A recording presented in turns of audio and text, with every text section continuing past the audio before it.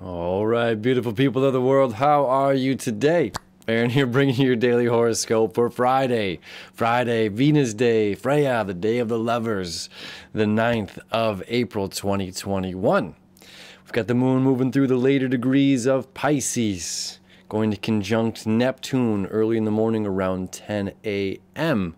at 21 degrees of Pisces, creating a square to Mars at 21 degrees of Gemini.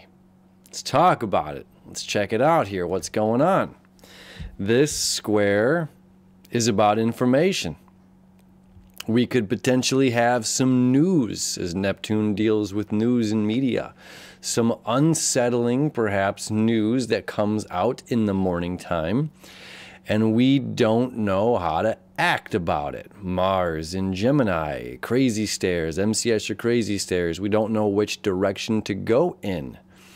And as a result of finding out new information and not knowing the best direction to head in, with all of this Aries energy, we could potentially be putting the carriage before the horse in how we act or how we respond. I'll show you this too. Let me bring her up here. Eris, Venus conjunct Eris. The goddess of discord. As the day moves ahead, Venus is going to conjunct Eris. And that's a prime example. And just as that's happening, if we look up here to the moon at 26 degrees, creating a sextile over to Pluto at 26 degrees of Capricorn.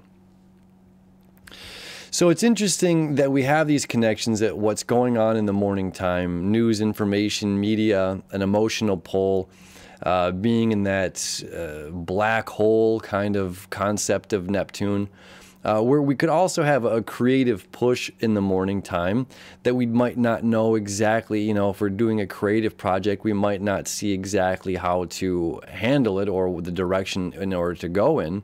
And this is a creative balance and dance that we must figure out on our own, whichever place or wherever we're at in our own lives.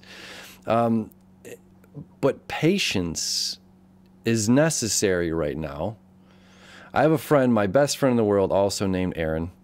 He has Sun, Venus, Mercury in the sign of Aries. I am Sun, Venus, Mercury in the sign of Capricorn. And though we balance each other out very, very, very well, like I said, he's my best friend in the world, my true brother, he often will say, I have a hard time sitting still, and often will rush into something before kind of weighing out all of the options. This is just a natural characteristic of Aries. And me, I'm over here, the procrastinator.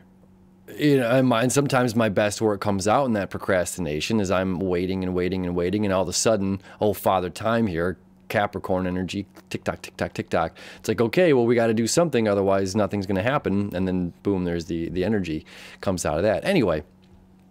So back to this Aries energy, you know, we could be putting the carriage before the horse. We could be jumping the gun on something. So it's important that we kind of try to slow things down, look at all the facts, look at the big picture of things, as Jupiter here is also starting to create that sextile over to Venus. That'll be exact on Saturday.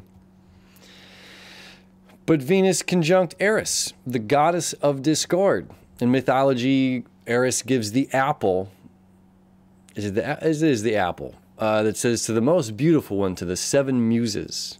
And they end up fighting amongst themselves. Eris is something I've talked about on this channel before.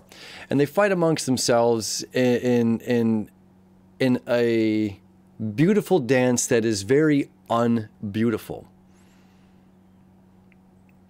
That no matter what arguments come out there, no matter what what point they're trying to make at why they deserve that apple, that conversation in and of itself makes them less beautiful and less deserving of that apple that says to the most beautiful one.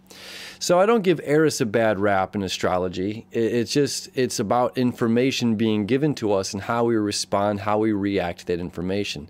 And I find it no coincidence, as everything coincides of everything, you know, and dealing with astrology, that we have this square to Mars, Neptune, and the moon in the morning time, and then Venus, what we love, want, and desire,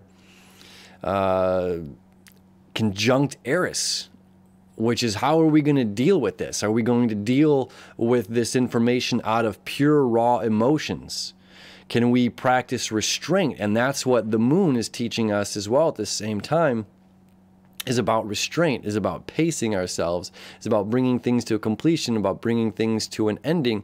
And Pluto up there in Capricorn, about transcendence in that specific spot, 26 degrees of Capricorn. Pluto's about transformation, and it's about, you know, what we put in is what we get out. So this is the hard work that we do, perhaps the restraint that we allow ourselves is going to be rewarded.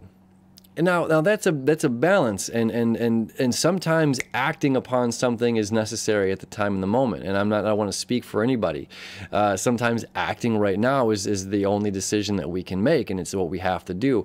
And then later on, we find out if that was the best decision at the time when we made it. So sometimes, if we can practice restraint, we should. And if there's times to act, and it's right now, then there's that as well. So this is just very individual on how we're all dealing with this. And what do you have at 24 degrees going around your chart? What do you have at 21 degrees or 26 degrees going around your chart? Where do these things line up for you?